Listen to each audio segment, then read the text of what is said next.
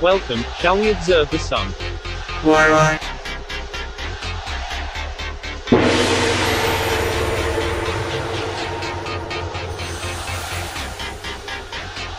Yesterday, July 23, an unstable filament of magnetism in the Sun's southern hemisphere exploded. The blast hurled a bright and interestingly textured CME into space, shown in this video clip from the LASCOC2 filter. NOAA analysts are studying the CME now to determine if it has an Earth-directed component. Stay tuned. Also, notice the halo CME that occurred at the same time.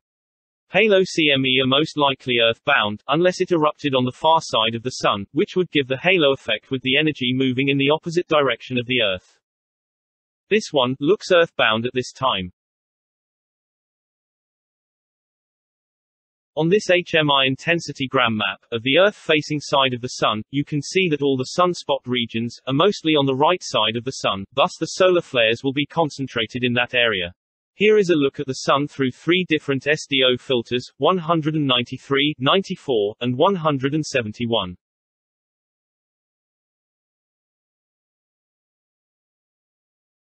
New discovery called Steve. Arriving almost exactly on time, a CME hit Earth's magnetic field on July 23 at 2:59 Coordinated Universal Time. The impact sparked a G1-class geomagnetic storm with auroras from coast to coast in North America. At about 12 midnight, I noticed a familiar light purple vertical glow to the east, reports Greg Ash of Ely, Minnesota. It was Steve.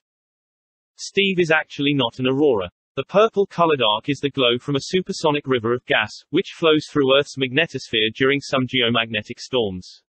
Short for Strong Thermal Emission Velocity Enhancement, Steve is a relatively recent discovery.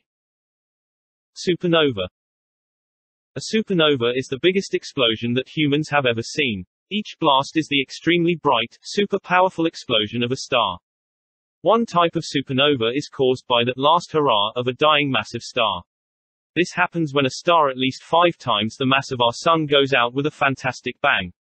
Massive stars burn huge amounts of nuclear fuel at their cores, or centers. This produces tons of energy, so the center gets very hot. Heat generates pressure, and the pressure created by a star's nuclear burning also keeps that star from collapsing. A star is in balance between two opposite forces. The star's gravity tries to squeeze the star into the smallest, tightest ball possible. But the nuclear fuel burning in the star's core creates strong outward pressure. This outward push resists the inward squeeze of gravity.